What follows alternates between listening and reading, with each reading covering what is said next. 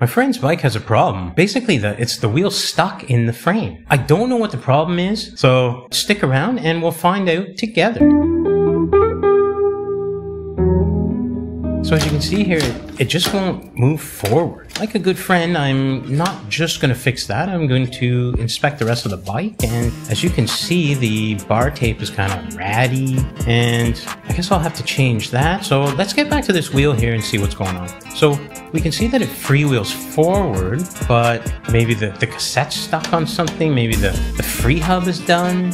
So the first thing we're going to have to do is remove the wheel. So we'll just take the quick release off the brake, open up the skewer, and when it's on the stand, it'll just fall out. We just kind of don't even need to use our hands to get it off the chain. And as you can see here, the cassette's loose. I checked the lock ring here. Here's a better view. You can see the cassette's loose, and there's like a space between that last cog and the lock ring. You can also see that the lock ring's not, like it's past flush with the lock nut.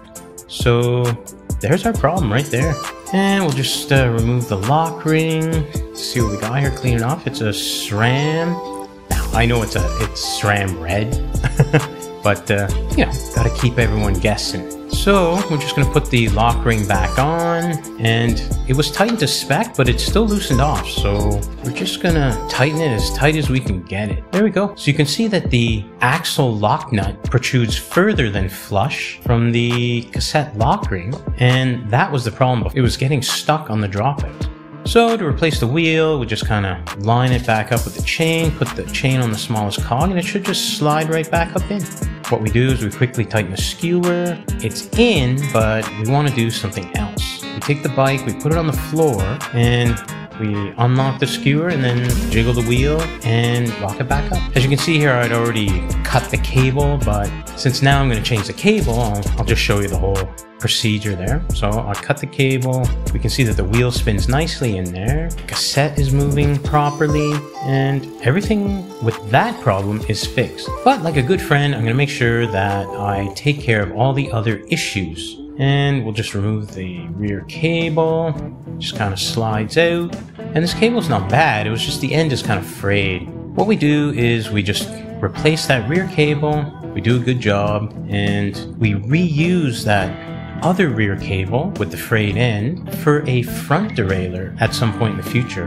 Maybe on this bike, maybe on another bike. The thing is, we just don't throw it out. So we just slide the cable through the housing and check the tension of the cable and then tighten her up. And of course we use our barrel adjuster to try to get it perfectly indexed, and it seems like it's working okay. It took me a little bit this time, but you know, I'm not going to show it here because this is just more of a kind of a highlight. It's very basic stuff, but for the sake of my buddy, you know, I'll just do it and show him. Now, one thing we want to do is check the other barrel adjuster, and it was kind of stuck, so I just took pliers, lightly moved it, and now it moves freely again. And now I'll just move on to this bar tape here. You can see I got Alien Pros white, so I'm giving them white. And I clean off the bars, just to make sure all that gummy stuff's gone, residue. And one of the shifters had just kind of slid down a little too far, so I'm just going to realign it. And I'm going to just start taping here. I had to cut a little piece for the clamp cover. That's not a big deal. They give you plenty of tape. I'm just going to start taping here.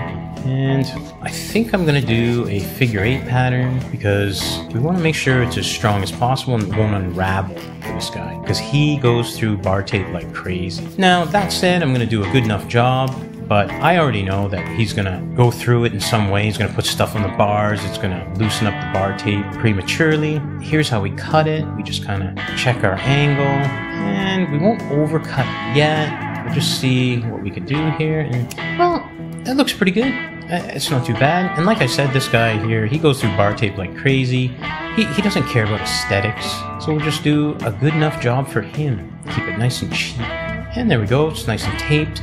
That doesn't look too bad. And the other side's done. There's no need to really show you. There we go, it looks pretty good behind the clamp. I noticed that the front brake is a little loose. The tension's a little loose, so we'll just use the barrel adjuster and tighten it up. We know our wheel works well. Everything's working fine. Brake is fine because we jiggle the wheel in. I hope this helps you out if you ever come across this kind of problem. Instead of going immediately to a brand new wheel or spending lots of money on a diagnosis, you just find a guy like me, a good friend, who will take the time to and have the experience to figure out the problem for you. If you want to see the longer version of this video, or if you want to see me work on any other bikes, you can click right here.